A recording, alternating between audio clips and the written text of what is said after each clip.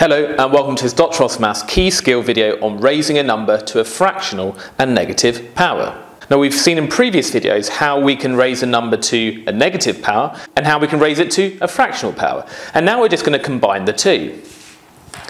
So let's first look at the 9 to the power of minus half. We've got the fractional and the negative power to deal with. Which one do we do first? I'm going to deal with the negative part of the power first. Now from a previous video we saw that if we have a negative power we just do 1 over it. So we're going to do 1 over and then this same thing but without the negative. So 9 to the power of a half. And then how do we do 9 to the power of half? Remember that 9 to the power of half just means the square root of 9. We saw that in the previous video. And the square root of 9 is 3, so it's 1 over 3. What about the second one?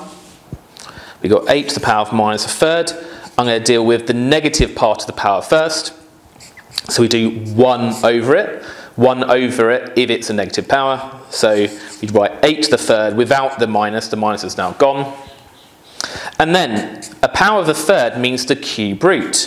So we're going to do the cube root of 8, we still got the 1 over there, and the cube root of 8 is just 2 because 2 cubed is equal to 8, so we've got 1 over 2.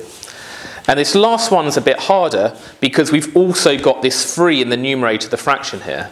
So let's do it bit by bit. We deal with the negative part of the power first, so 1 over 25 to the power of 3 over 2, the minus is now gone.